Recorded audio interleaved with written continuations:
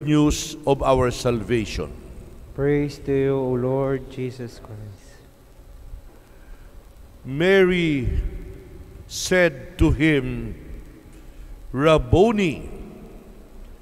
And Mary announced to the disciples, Vidimus Dominum. In English, I have seen the Lord.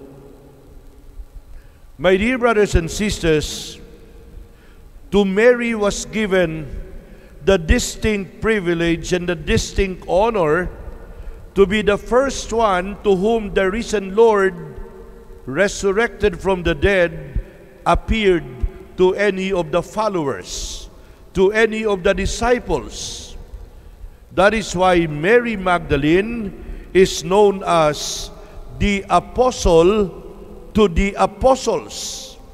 That is her distinct title, apostle to the apostles, because it was Mary Magdalene who announced to the apostles the risen Jesus.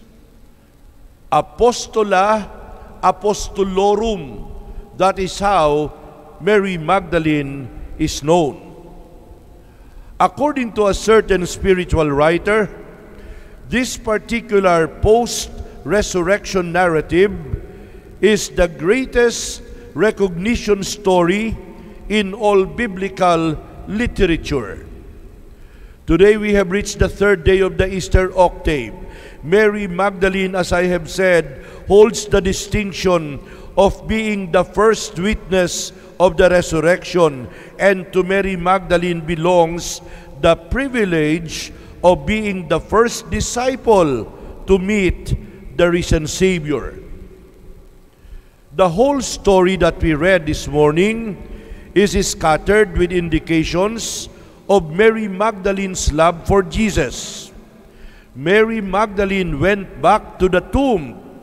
Mary Magdalene took the message to Peter and the beloved disciple, and then she must have been left behind by Peter and the other disciple, because apparently Peter and John ran to the tomb immediately, so that by the time Mary Magdalene got there, Peter and John were already gone, because they wanted to share the good news to the other apostles.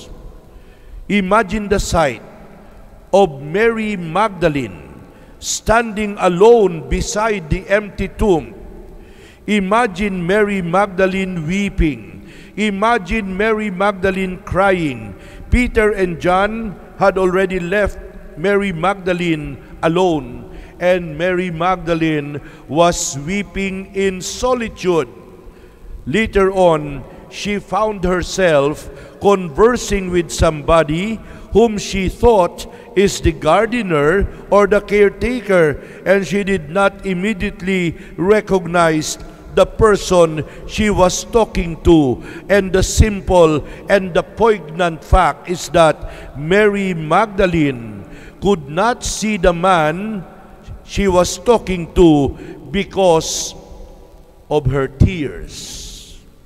She simply said desperately, Sir, if you are the man who removed the body of my Lord, tell me, where did you bring the body? I will take the body away.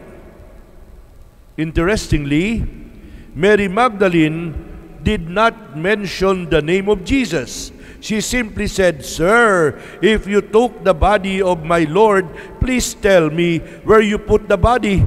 She did not mention the name of Jesus. It was only when Jesus called her by name, Mary, did Mary Magdalene recognize that very familiar voice. She knew whose voice it is. It is the voice of the Master. It is the voice of Jesus calling her Mary. And because of the voice recognition, Mary Magdalene shouted in excitement, Rabboni!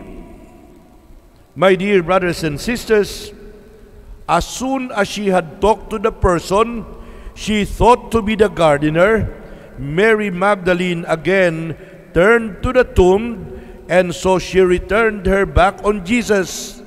Then came the single word, Mary, and the single answer, Rabboni. And it was a very touching scene. It was a very emotional moment between the risen Lord and the weeping Mary Magdalene.